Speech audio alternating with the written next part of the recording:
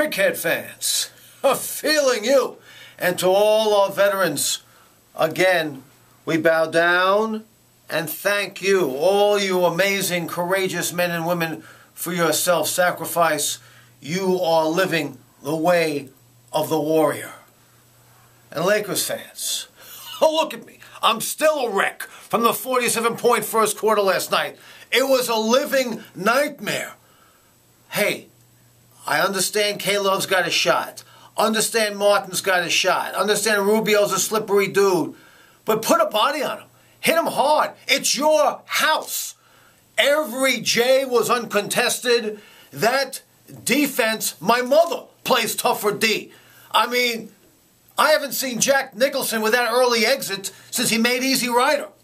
You know what I'm saying? That was a pathetic display in your own house.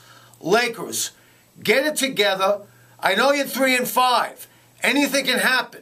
But if you're going to go down to such an inglorious defeat, do it with hustle, do it with passione corazon, put a torcus on somebody, put an elbow on somebody, put Jordan Hill's hair on somebody, do something. Don't let them run loose in your CASA. So Lakers, that defense, the D will set you free.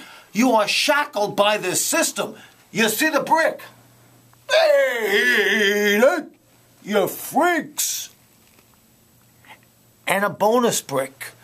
Who the hell is voting for the American League and National League Rookies of the Year?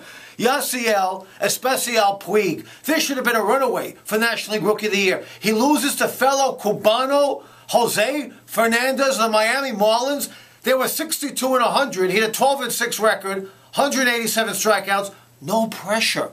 Everything Puig did was pressure. He took the team on his shoulders June 3rd and didn't let up. Puig was amazing, a phenomenon. It should have been a runaway.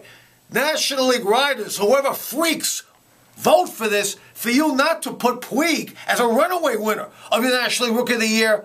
What are you guys smoking? What kind of baseball were you watching? You see the brick. You see it? Un regalo, the gift. I can't believe you guys. You see the brick. You freaks.